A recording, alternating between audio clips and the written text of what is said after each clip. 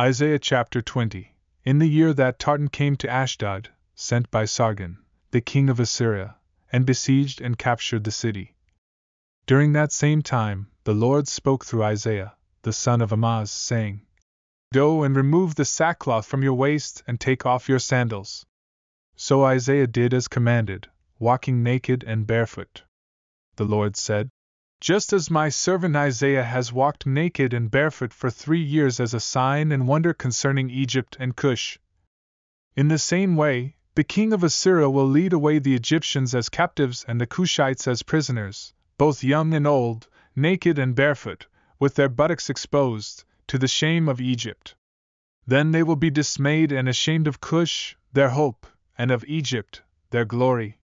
And the inhabitants of this coastland will say on that day, Look, this is what we relied on to seek refuge for help against the king of Assyria. And now, how can we escape?